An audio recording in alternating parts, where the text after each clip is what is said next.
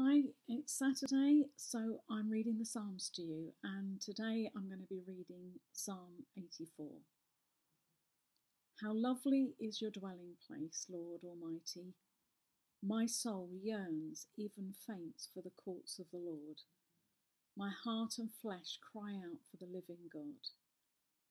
Even the sparrow has found a home, and the swallow a nest for herself, where she may have her young, a place near your altar, Lord Almighty, my King and my God. Blessed are those who dwell in your house, they are ever praising you. Blessed are those whose strength is in you, whose hearts are set on pilgrimage. As they pass through the valley of Bacar, they make it a place of springs. The autumn rains also cover it with pools. They go from strength to strength, till each appears before God in Zion. Hear my prayer, Lord Almighty. Listen to me, God of Jacob. Look on our shield, O God. Look with favour on your anointed one. Better is one day in your courts than 1,000 elsewhere. I would rather be a doorkeeper in the house of my God than dwell in the tents of the wicked. For the Lord God is a sun and a shield.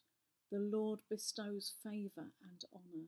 No good thing does he withhold from those whose way of life is blameless. Lord Almighty, blessed is the one who trusts in you. And that's what we're all trying to do, isn't it? Take each day as it comes, trust in him, talk to him, lean on him, listen for his guidance. And one day we'll be able to do that all together in one place, one heart, one voice. Tomorrow we have LWCC Live at 11 o'clock, which is a way for us all to come together. I just wanted to remind you that we're breaking bread tomorrow, so please make sure you've got all the things that you need to do that.